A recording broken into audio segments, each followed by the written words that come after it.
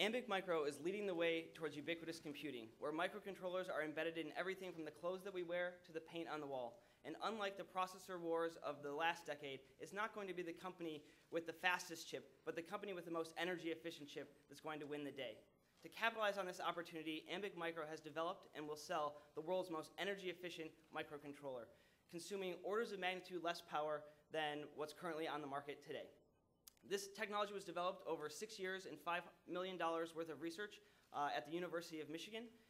The current market opportunity for MCUs today stands at $13 billion, $2.7 billion of which is fundamentally constrained by power consumption.